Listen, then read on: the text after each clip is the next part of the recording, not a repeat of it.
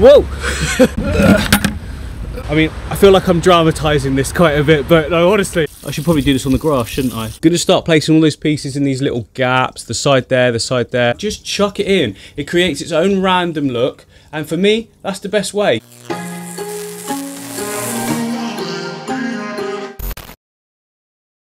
So behind me is an empty aquarium. That's not gonna do, is it? Let's build something. So guys, I'm down at my favorite part of the river. Now it's actually currently flooded at the moment. It's usually more exposed than this, but we've had tons of rain recently in the UK and most of the area is flooded, but that's all right. There's still loads of cool little things to choose from. Let me turn you around so you can have a look. Okay, so there's all this sort of pebbles down here. We've got different gradings, we've got fine stuff. It all can be washed out, remember, as well. So that's cool. You know, there's some that's underwater here as well. There's some bigger stuff further in, but obviously that's not exposed at the moment. We can come back when I need to. But there's also up on this bank here, look. Oh, I should point out that this is my friend's area of the river, so I'm okay to take whatever I want. Just be sure you're all right to take stuff from nature wherever you're doing it. So look at all these different rocks. So something like this could work really well on the edge of the water because like it's got a nice flat area so that we can get the newts to climb out on. And then this bit in the top area as well would work awesome, I think, because it just looks so natural and like, well, that one did before I just ruined it.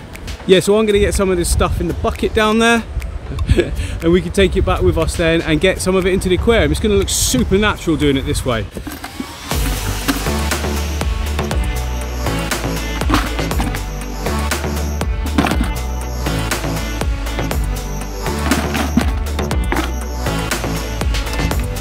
Oh my god, this is heavy. Right, so I've arrived back home. Guess what's happened? I've only gone and broken my bucket. It's not the end of the world, but it's so annoying. Right, I've got my rocks here. Gonna get them in and get them washed up. Click subscribe.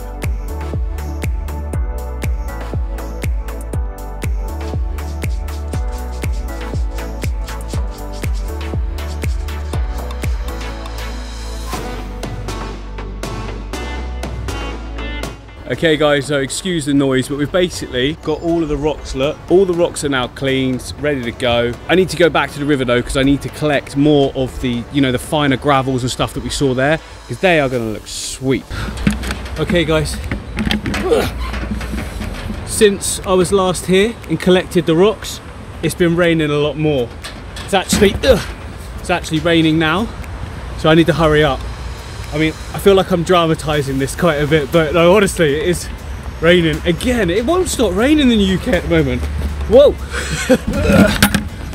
Ow! Right, so here's our stones that I'm talking about. So obviously the closer you go to the water, the more coarse they get.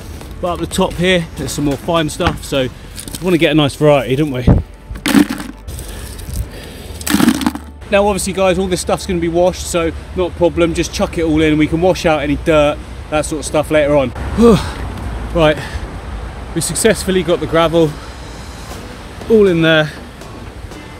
Let's get back to the studio. Oh, that sounds very official.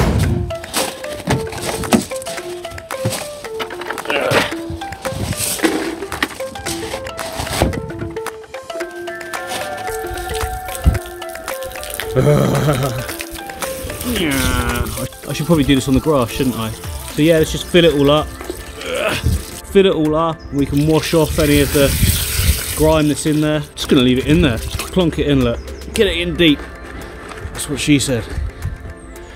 Sorry, I do apologise. But yeah, that substrate is probably gonna look quite dark, but that's not a problem. I mean, we've got the really light substrate next to it in Pancho's tank, and I think it'll be quite nice to have something different. And as you can see, I've got the sexy Crocs on. Why wouldn't I? But yeah, I'm just gonna let this clean off, and then I'm gonna put it straight into the tank with a load of the lava rock stuff, the volcanoes, what's it called? The JBL volcano, you know what I mean? The volcano, the lava rock, crushed lava rock, that's going in there first with that. So we've got a nice base then for our rocks to sit on. We can angle them how we want them without fear of them falling over. We can just make something really realistic and nice. So just because we're building something, guys, doesn't mean that things stop in the fish room. So behind me right now, as you can see, we've got pumpkins spawning. Don't worry guys, don't worry, I'm keeping an eye on it, making sure that they're not bullying her too much. If need be, I can take her out for a rest. But you can see, look, the water's gone sort of milky from the males releasing their sperm. I have actually pressed out majority of the eggs from Pumpkin just so we can get the process over quicker, because these guys will calm right down then and leave her alone. But for the time being, look, they're harassing her a little bit. But it's very easy to make the eggs come out. You just turn them upside down and just ever so gently push through onto the stomach area and they all pop out.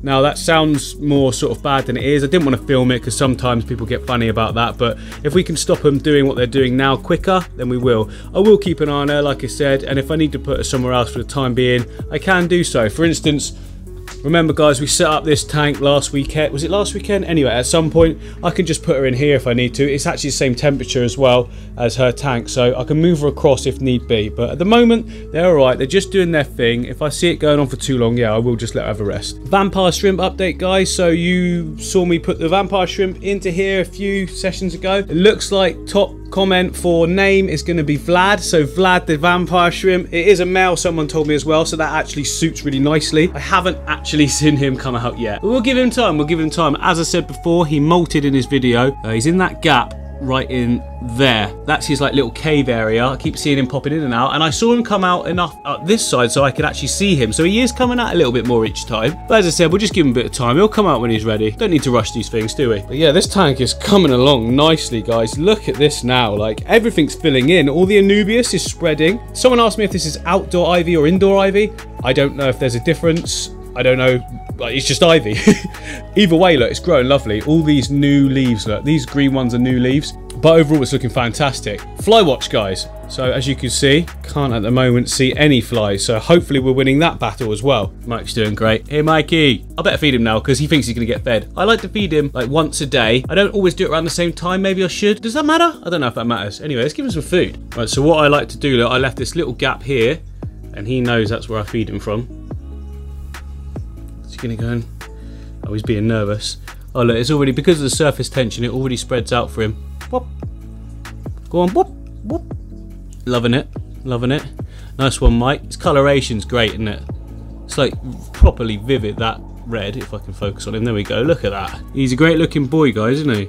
Down in the bottom of the tank though, look, the Monte Carlo is thick now. It might need to be trimmed soon. We've got some sort of more sort of deady ones on the top. Well, they're not dead really, are they? Like, it's just not as vibrant as the other areas, but it all looks good, doesn't it? That moss is getting out of control. I might trim it right back soon, expose a bit more of that proper bright red at the back.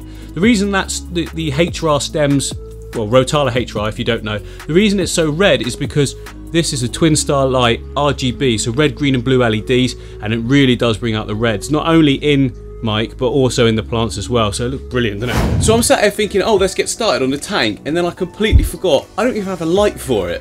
So what I'm going to do is just take this light down that I'm using for, like, well, that I was using for the dirted tank versus the actual tank. You can check out that video previously. I don't really need it there now, and I've got the Flexi mini light, this little one here, which is also on the shrimp tank there. Look, you can see it's the same light. It's actually a really good light, so I'm going to put that one on here, and then we can use this light above the Newt Aquaterrarium.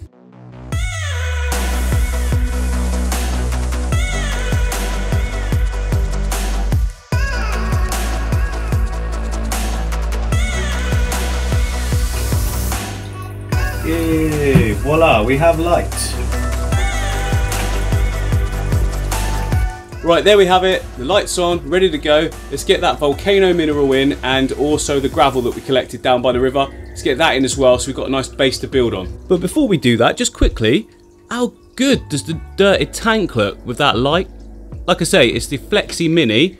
I don't think they actually make them anymore, but it's a really good light. It was quite cheap when I bought it, actually. I bought it as a unit with not this tank, but a very similar tank, but smaller, and the light came with it as well. Because it's the same as what we've got on this side, but it makes the reds great, and the greens really pop as well. So, yeah, that one is the same as that one. So hopefully we get some even more red coming through now from the alternate from the Anyway, gravel time. Changing that. I'm actually just going to put the rocks in first, why not, you know, then we can get our layer down and we'll know where to put the gravel after.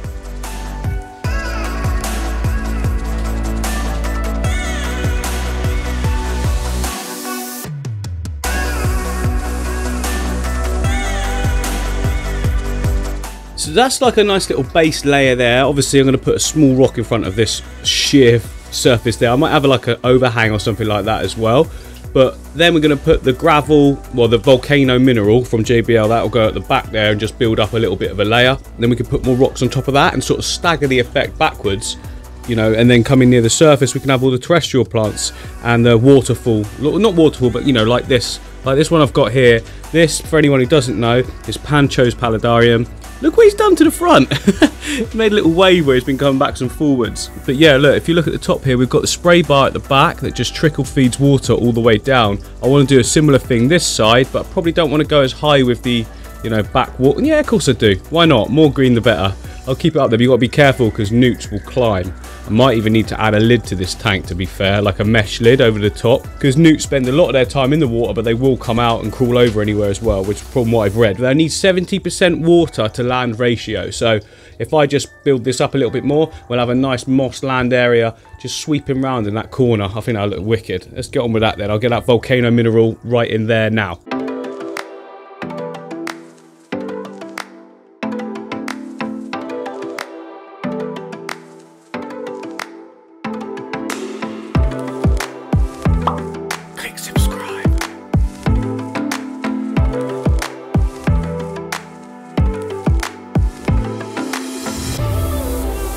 So I think I've got a really nice wall going at the front here. I mean, I say wall, but it's a pile of rocks, you know what I mean. At the back there, look, I put just a random rock. You can see that doesn't actually follow in with the rest of the sort of style of rocks. You want to try and keep to the same look if you can. But I've added that in just to sort of block that area out.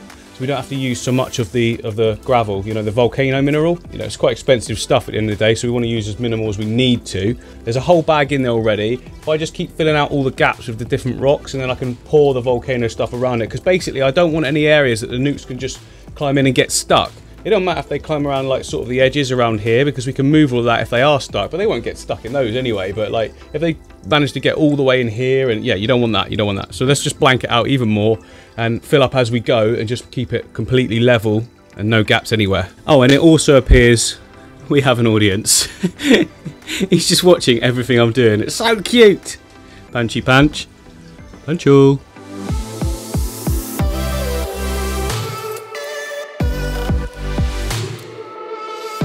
Like I said, look, then we've got that nice little flat area there, and that'll be perfect for this big bit. Some nice little bits of moss on it as well. Let's get that bit in. This is dangerous one-handed.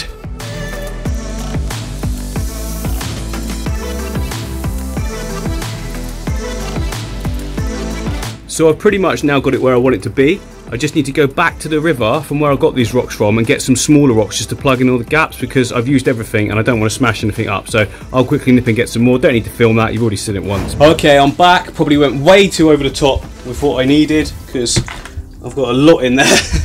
But anyway, it's always better to have too much than too little. So I'm going to start packing it.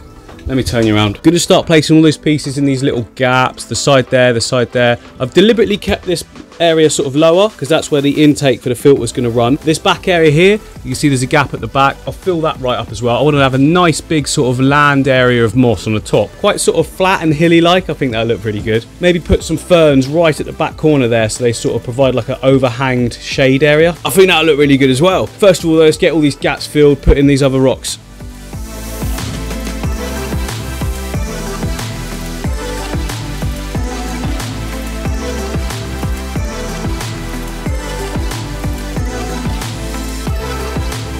So I was putting all those rocks in there then and covering the gaps, and I thought, what the hell am I doing? I can make a whole big sort of waterfall, make the whole thing, make this whole section here, there, just trickle all the way down as one big waterfall. How cool would that be? Like, it had the capabilities to do it, so let's just go for it.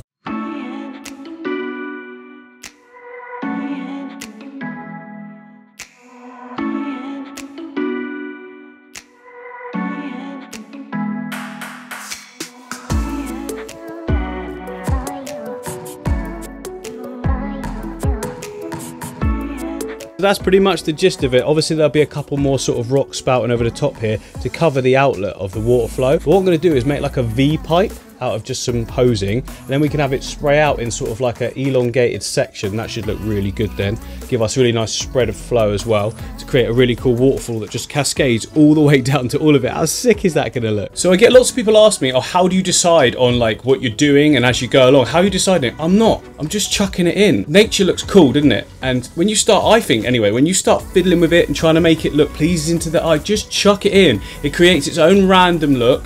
And for me, that's the best way. Just make sure you've got enough of everything. That's the key. If you haven't got many things, then it just looks rubbish. Nature's full of stuff. So whatever you choose to do, whether it's plant, hardscape, or, you know, whatever it is, just get lots of it, as much as you can afford, and just get it in there, and it will sort itself out. As I said earlier on in the video, guys, I want to actually build this one along with you, like in the vlog style. That I just love doing videos in vlog style. I want to do a build like that as well. So in the next video, we can move on to adding decorative gravel at the front, the mosses, the wood, all that sort of stuff. I don't know how far we'll get through because it's a vlog, so we'll just see what happens. Hopefully you've enjoyed that, you've enjoyed this style. At the end, I think what I'll do is just put all of it together into one piece as a collective from the start to the finish. That way we've got the best of both worlds. I get to vlog, but we also get a full build video. Probably the best way of doing it in my opinion.